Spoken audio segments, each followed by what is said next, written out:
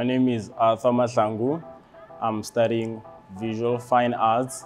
I'm in the further faculty, which is Faculty of Art, Design and Architecture.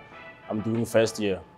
I have won the Ricoffy Tin Design Competition. It is a pride tin for heritage, and I love entering competitions. I also have won some of the competitions, which is Comic-Con, where you design the pop culture artwork, and the Pep Tea design, you design the design of the shirts, and I also won the one with the shoe, the Sebako shoe competitions.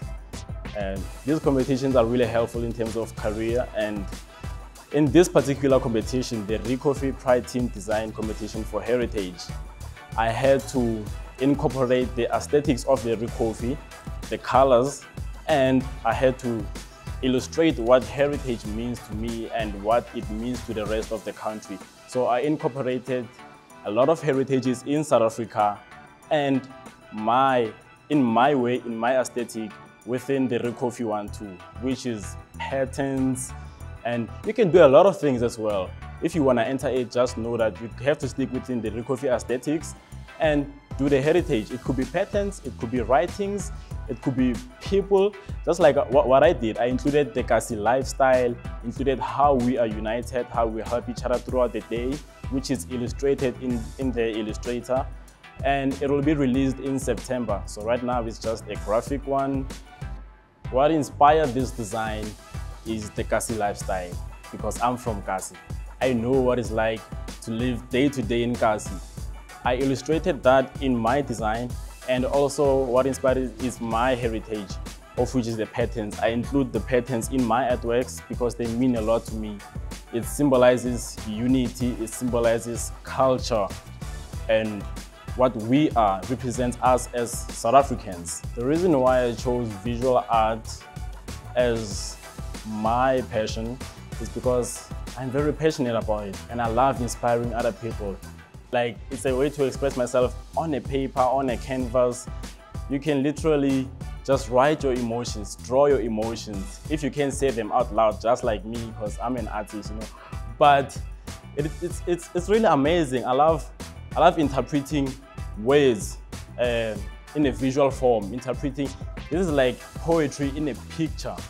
My studies helped me a lot in these competitions because as artists, you don't know everything.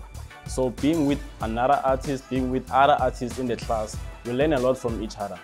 I learned that I can use other materials that I haven't used before, the recommendations that I get, and because they understand where I'm coming from, they understand how I think, because we are all artists. And even the lectures, they are good. I mean, they have been there, they walked the road before me. So they make the road easily for me. It's like they paved the road for us and then we just walk there, and the advice is relevant, which is what I like. It's not just random advice that's not relevant to what I'm asking or my visual art. So whatever they tell me, it's good. I can incorporate most of their opinions, of which is what I like, and I also give them my opinions in their artworks and they include it. And even the faculty cares about us. There's an art therapy sessions for us where they help us express our feelings, how we feel about the faculty.